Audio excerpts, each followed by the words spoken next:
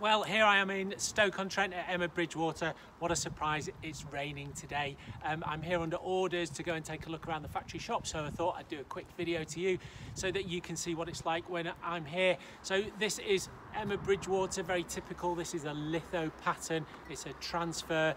You're probably more familiar with the spongeware stuff.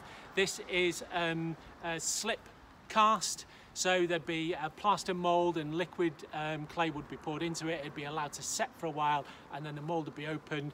When it comes out, it's greenware. It would then go through 2, potentially 3 firings and glaze added on before it ends up in this finished result here. So I'm going to give some of these away over the next, during this video and the next one. It's really properly raining now.